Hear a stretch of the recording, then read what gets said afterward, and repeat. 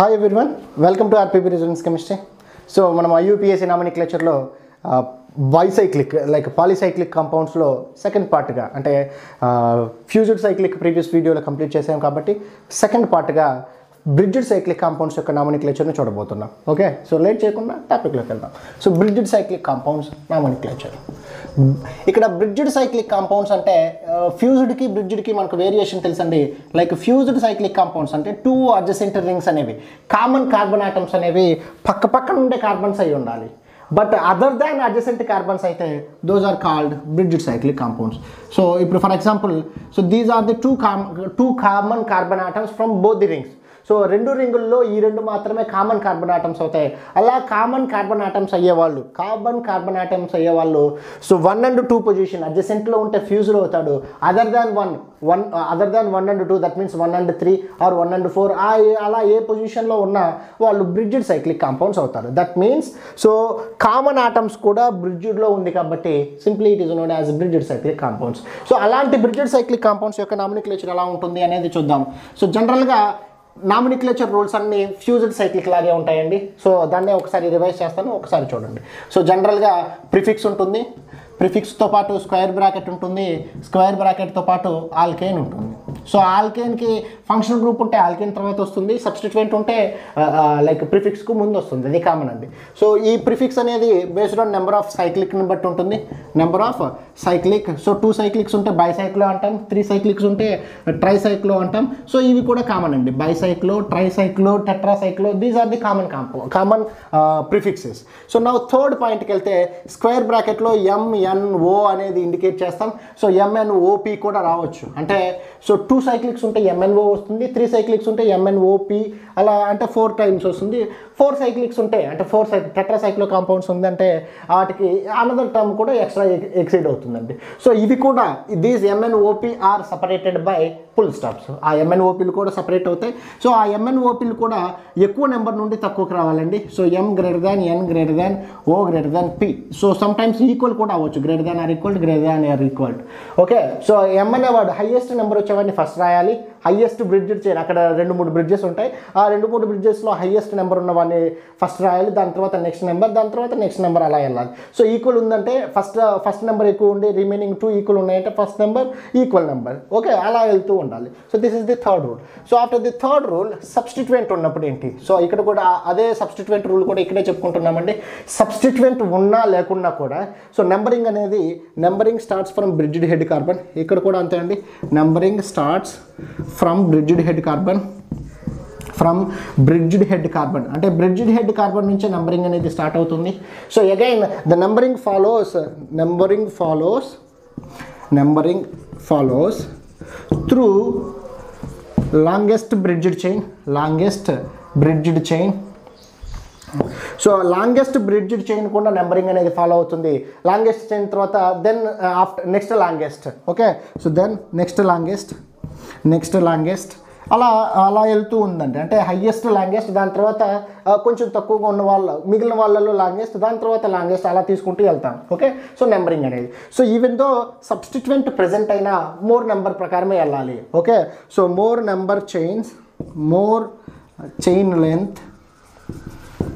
chain length gives first priority irrespective of the presence of substituent or functional groups. Substituent ఉన్నా కూడా, substituent కానీ functional group కానీ ఉన్నా లేదా లేకున్నా హైయెస్ట్ బ్రిడ్జ్డ్ చైన్ లెంత్ ఉన్న దానికి నంబరింగ్ అనేది ఫస్ట్ ఇవ్వాలి, దాని తర్వాత నెక్స్ట్ వెళ్తూ ఉండాలి. ఇక్కడ సబ్స్టిట్యూయెంట్ ఫంక్షన్ గ్రూప్తో సంబంధం లేదండి. సో అక్కడ ఓన్లీ మ్యాటర్ ఏంటంటే ఎక్కువ నెంబర్ ఉన్నవాడికి ఫస్ట్ నెంబర్ ఇవ్వాలి, ఎక్కువ బ్రిడ్జ్ చైన్ ఉన్నవాడికి ఫస్ట్ ఇవ్వాలి, దాని తర్వాత నెక్స్ట్ ఉంటుంది. ఓకే, నెక్స్ట్ స్పైరోలో మాత్రమే ఈ నామినిక్లేచర్ చేంజ్ అవుతుంది. ఓకే, సో ఇవి 4 రూల్స్. ఈ 4 రూల్స్ని బేస్ చేసుకొని మనం యాజ్ యూజువల్గా వెళ్తాం. ఓకే, ఫ్యూజ్డ్కి స్పైరోకి చిన్న వేరియేషన్ ఉంటుంది, అది తప్ప మిగతా ఎవ్రీథింగ్ రూల్స్ అనేది సేమ్ అవుతుందండి. సో వీటిని బేస్ చేసుకొని ఆ కాంపౌండ్స్ యొక్క నామినిక్లేచర్ ఏంటో చూద్దాం.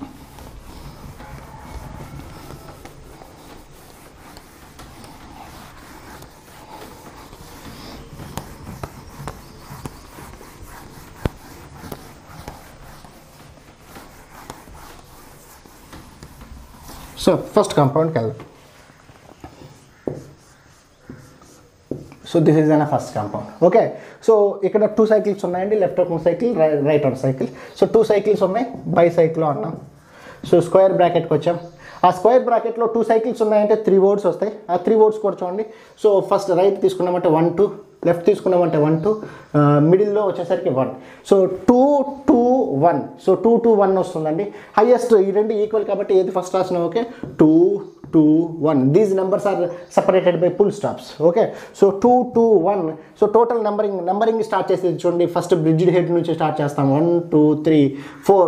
ఈ 5 అనేది తక్కువ నెంబర్కి వెళ్ళట్లేదండి. ఇక్కడ 2 ఉంది. సో దెన్ ఇక్కడ కూడా 2 ఉంది కాబట్టి 5 అక్కడికి వెళ్తున్నాను. 5 6. So the last number should given least 1. So 7 అవుతుంది. సో 7 ఉందంటే that means heptane, బైసైక్లో heptane. So అదే మోడల్లో ఇంకొక టైప్ ఆఫ్ కాంపౌండ్స్ని కూడా చూద్దాం. ఓకే, సో ఇది కాంపౌండ్. దిస్ ఈజ్ ఆల్సో నే బైసైక్లో కాంపౌండ్. So that బైసైక్లోకి 1 2 3 1 2 3 1. సో 3 3 1 వస్తుందండి. So 3 3 1. So numbering ఇచ్చేసామంటే so 1 2 3 4 5 6 7 8. So this is the 9th one. That means నోనేన్. Very simple, చాలా సింపుల్గా ఉంటాయి. వన్స్ అర్థం చేసుకోవడానికి ట్రై చేయండి. ఓకే, ఇక్కడ కూడా చూడండి. 1 లైక్ నెంబరింగ్ ఇచ్చేయండి. 1 2 3 4 5 6 7 8 నెంబర్స్ ఉన్నాయి. సో 2 సైక్లిక్స్ కాబట్టి బైసైక్లో అన్నాం. బైసైక్లోలో కూడా 2 2 2 ఉన్నాయండి. Everything 2 2 2. So 2 2 2 బైసైక్లో. So total 8 numbers ఉన్నాయి కాబట్టి ఆక్టేన్ అన్నాం. టోటల్ బైసైక్లో ఆక్టేన్ అన్నాం. సో అదే కాంపౌండ్ని ఇలా చూడండి. ఓకే, ఇక్కడ చూద్దామా. సో బైసైక్లోనే ఉందండి. ఓకే, బైసైక్లోనే ఉంటుందా, ట్రైసైక్లో ఉంటుందా? 1 సైక్లో అండ్ అనదర్ సైక్లో, బైసైక్లో.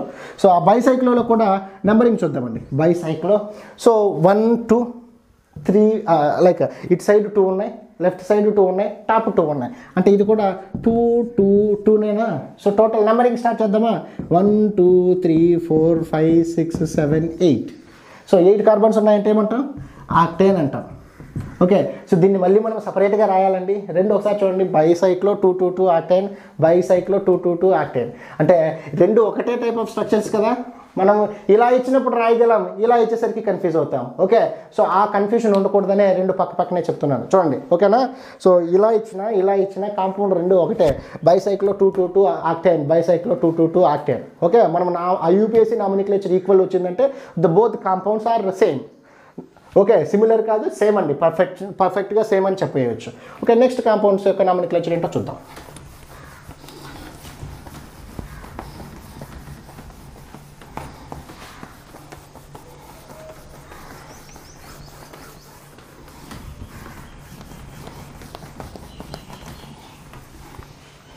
ఓకే, మిగిలిన కాంపౌండ్స్ యొక్క నామినిక్లేచర్ చూద్దాం. ఇంతకుముందు చూసిన దానికి దీనికి వేరియేషన్ ఉంది. ఇంతకుముందు ఇలా చూసాం. సో ఆ రెండింటికి కార్బన్కి అడ్జసెంట్లో ఉంది కాబట్టి అది ఫ్యూజ్డ్ సైక్లిక్ అయింది. Now here it contains 1 more carbon, that means bridge carbon ఉంది. సో ఇక్కడ బైసైక్లో వస్తుంది.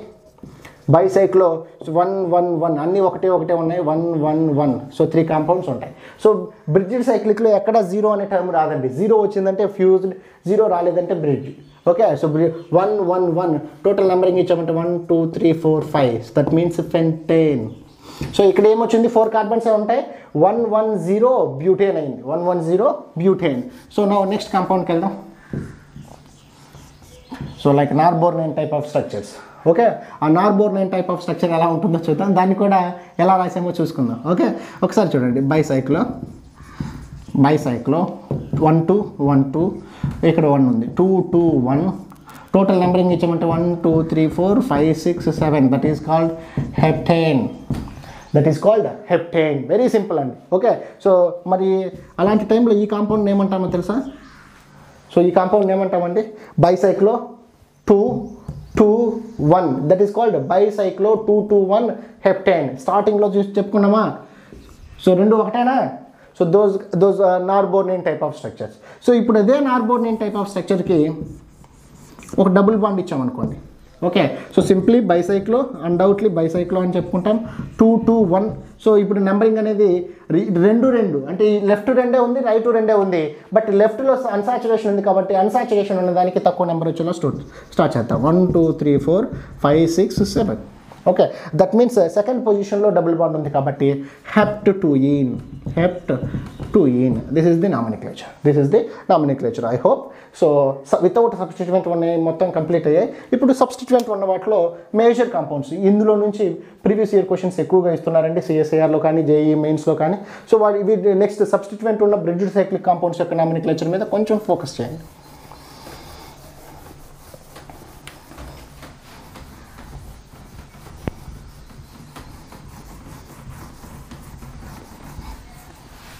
Okay, so this is one of the favourite structure అవుతుంది మీకు, like alpha పైనిన్ type of structure.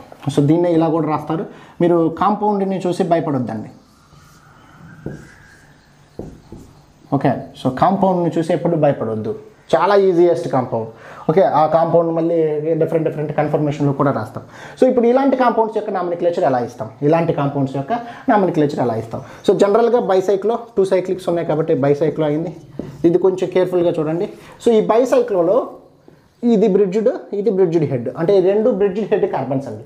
So ఇప్పుడు ఈ 2 బ్రిడ్జ్డ్ హెడ్ కార్బన్స్ ఉన్నప్పుడు ఇక్కడ ఒక చైన్ ఉంది, ఇక్కడ ఒక బ్రిడ్జ్డ్ చైన్ ఉంది, బట్ ఇక్కడ 1 2 3, సో 3 బ్రిడ్జ్డ్ చైన్స్ ఉన్నాయి. సో నెంబరింగ్ అనేది 3 ఉన్నదానికి ఇవ్వాలి. అంటే ఒక చైన్ 3 ఉంది, ఇంకో చైన్ లెంత్ 1 ఉంది, ఇంకో చైన్ లెంత్ 1 ఉంది. సో 3.1.1. సో బైసైక్లో 3.1.1. సో ఒకసారి చూడండి, 1 2 3 1 1. సో 3.1.1. ఇప్పుడు నెంబరింగ్ ఎలా ఇస్తామో చూడండి. సో 1 ఎక్కువ నెంబర్ ఉన్నదానికి వెళ్ళాలి. ఆ ఎక్కువ నెంబర్లో కూడా అన్సాచురేషన్ ఉంది కాబట్టి ఆ అన్సాచురేషన్కి లీస్ట్ నెంబర్ రావాలి. సో ఈ బ్రిడ్జ్డ్ హెడ్ నుంచి స్టార్ట్ చేసామంటే 1 2 3 అవుతుందండి. అదే ఈ బ్రిడ్జ్డ్ హెడ్ నుంచి స్టార్ట్ చేసామంటే 1 2 అవుతుంది. సో సెకండ్ పొజిషన్లో సబ్స్టిట్యూయెంట్తో పాటు అన్సాచురేషన్ ఉంది కాబట్టి దానికి తక్కువ ప్రయారిటీ వచ్చేలాగా ఫాలో అవుతున్నాం. 5. సో ఇప్పుడు చూడండి 1 2 3 4 5 వరకు ఓకే. సో 6th పొజిషన్ దేనికి ఇవ్వాలి? సో ఇక్కడ ఒకడే ఉన్నాడు, ఇక్కడ ఒకడే ఉన్నాడు. Okay, so listen carefully. ఇక్కడ ఒకడే ఉన్నాడు, ఇక్కడ ఒకడే ఉన్నాడు. ఆ ఇద్దరు ఈక్వల్గా ఉన్నప్పుడు సబ్స్టిట్యూయెంట్కి ప్రయారిటీ ఇవ్వండి. Listen carefully. సో ఇద్దరు ఒకటే ఉంది 1 1. సో అలా 1 1 ఉన్నప్పుడు సబ్స్టిట్యూయెంట్కి ప్రయారిటీ ఇవ్వండి. So 5 6 7. Okay, 5 6 7. So బైసైక్లో 3.1.1. So total 7 carbons ఉన్నాయి కాబట్టి హెప్ట్. ఆ హెప్ట్కి కూడా సెకండ్ పొజిషన్లో డబుల్ బాండ్ ఉంది కాబట్టి హెప్టూయిన్. సో వాటితో పాటు సెకండ్ పొజిషన్లోనూ 2 times 6th పొజిషన్లోనూ సబ్స్టిట్యూయెంట్స్ ఉన్నాయి. ఆ సబ్స్టిట్యూయెంట్స్ ముందు రాస్తాం. So 2 6 trimethyl బైసైక్లో 3.1.1.heptatoine. So this is very simple name about alpha pinene. Alpha pinene యొక్క సింపుల్ నేమ్ అండి. సో నెక్స్ట్ ఎగ్జాంపుల్కి వెళ్దాం. సో ఇక్కడ 2 ఫంక్షనల్ గ్రూప్స్ ఉన్నాయి, 2 similar type of functional groups. So 2 rings ఉన్నాయి. సో ఫంక్షనల్ గ్రూప్స్ ఉన్నాయి కాబట్టి substituents ఏముండవు. సో ఆ స్క్వేర్ బ్రాకెట్స్లో అంటే వాటి యొక్క బ్రిడ్జ్డ్ చైన్ లెంత్ చూసామంటే 1 2 1 2 1 2. సో అన్నిటికీ 2 2 కామన్ ఉందండి. 2 2 2. Okay, so then numbering follow అయ్యేటప్పుడు ఫంక్షనల్ గ్రూప్ ఉన్న వాటికి లీస్ట్ నెంబరింగ్ వచ్చేలా చూస్తాం.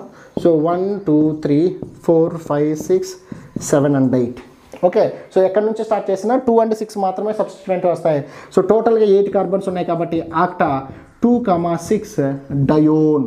Own means ketone functionality. అక్కడ కీటోన్ ఫంక్షనాలిటీ ఉంది కాబట్టి మనం ఓన్తో ఇండికేట్ చేస్తున్నామండి. That's why this is called octa 2 6 డయోన్. Octa 2 6 డయోన్. దీన్ని ఇంకో మోడల్లో కూడా చూపిస్తారండి. మీరు స్ట్రక్చర్ను చూసి భయపడాల్సిన అవసరం లేదు. So this is the compound. So ఎలా చూసినా ఏ కాంపౌండ్ అయినా సేమ్ కాంపౌండ్ కాబట్టి స్ట్రక్చర్ను చూడగానే ఆ కాంపౌండ్ యొక్క నామినిక్లేచర్ చెప్పేలాగా స్ట్రక్చర్ను బేస్ చేసుకొని చెప్పండి, ఎలాంటి కన్ఫ్యూషన్ ఉండదు. సో నా ఇదే మోడల్లో సిమిలర్గా ఇక రిమైనింగ్ కాంపౌండ్ యొక్క ఎగ్జాంపుల్స్ కూడా చూద్దాం.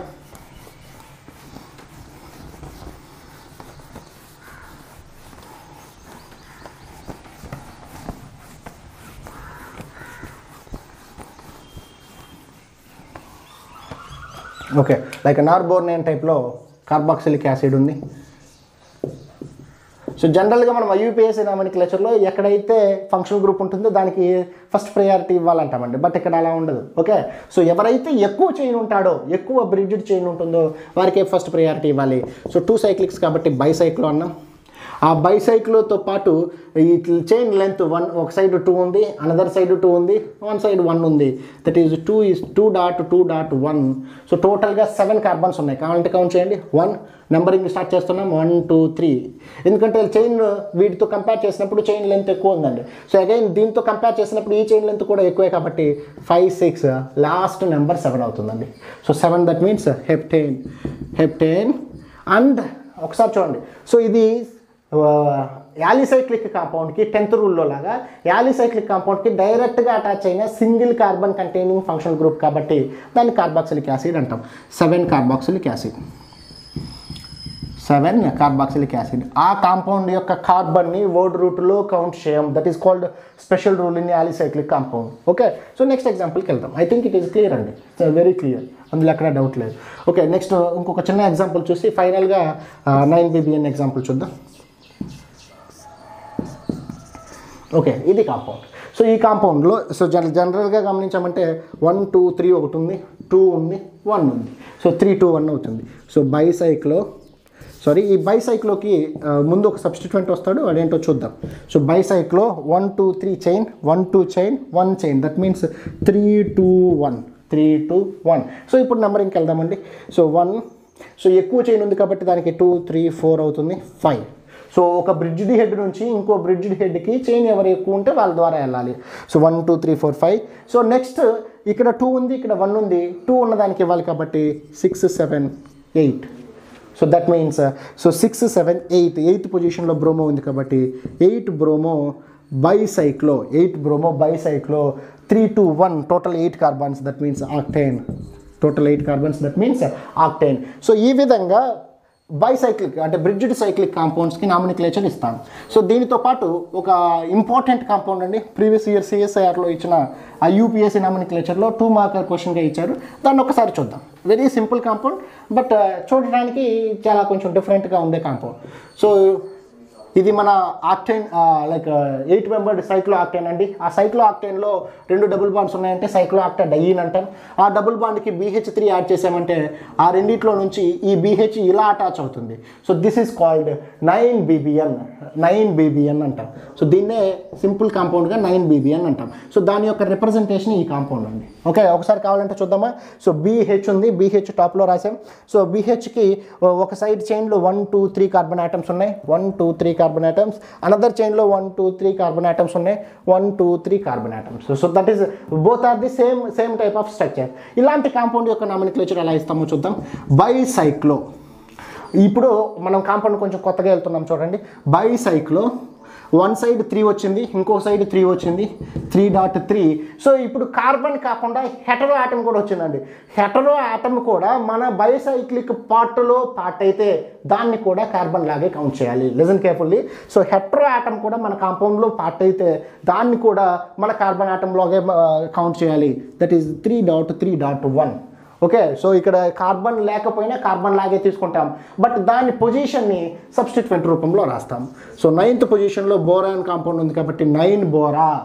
సో 9 బోరా బైసైక్లో 3.3.1 అవుతుంది. Listen carefully. సో కార్బన్ లేకపోయినప్పటికీ అంటే హెటరో ఆటమ్ ఉంది కాబట్టి ఆ హెటరో ఆటమ్ యొక్క పొజిషన్ని కూడా కార్బన్ పొజిషన్ లాగే కౌంట్ చేస్తాం. ఆ హెటరో ఆటమ్ని సబ్స్టిట్యూయెంట్ రూపంలో రిప్రజెంట్ చేస్తాం. సో 9th పొజిషన్లో ఉంటుంది, అందువల్ల 9th బోరా అన్నాం. ఓకే, నాకు ఒక ఐడియా ఉంది కాబట్టి దాన్ని అలా చెప్పాను. సో బోరా అనేది ఉంది, ఆ పొజిషన్ ఏంటో నెంబరింగ్ చూద్దామండి. 1. సో 1 2 3 4 5 ఎందుకంటే ఎక్కువ చైన్ ఉంది కాబట్టి. దాని తర్వాత బోరాన్కి ఇవ్వాలి, మళ్ళీ ఈ చైన్కి వెళ్ళాలి అనుకుంటాం. చైన్ ఎక్కువ ఉంది కాబట్టి చైన్కి వెళ్ళాలి. 6 7 8 9th పొజిషన్లో బోరా ఉంది.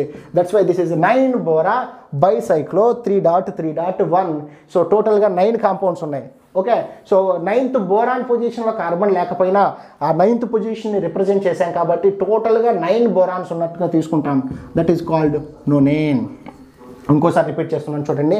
సో ఇక్కడ బోరాన్ అనే కాంపౌండ్ ఉండటం వల్ల ఆ బోరాన్ని కూడా కార్బన్లోనే కౌంట్ చేస్తున్నాం, బికాస్ అది మన బైసైక్లిక్లో పార్ట్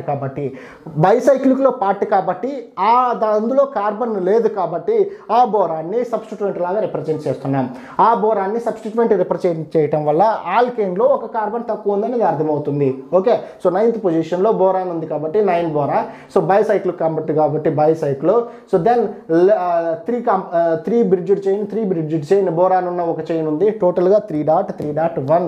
సో 9 కార్బన్స్ 9 ఆటమ్స్ ఉన్న సబ్స్టిట్యూయెంట్ కాబట్టి నోనైన్ అయింది. So this is called 9BBN.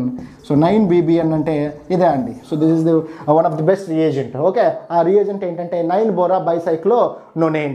So ఇలాంటి కాంపౌండ్స్ యొక్క నామినిక్లేచర్, ఎలాంటి కాంపౌండ్స్ నామినిక్లేచర్ అయినా ఈ రూల్స్ని ఫాలో అయితే చాలా ఈజీగా ఇవ్వచ్చు. ఓకే, సో ఇదే మోడల్లో స్పైరోసైక్లిక్ కాంపౌండ్ రూపంలో కూడా మరో వీడియోతో మీ ముందుకు వస్తాను. So I think it is very helpful for you guys. Thank you so much for watching.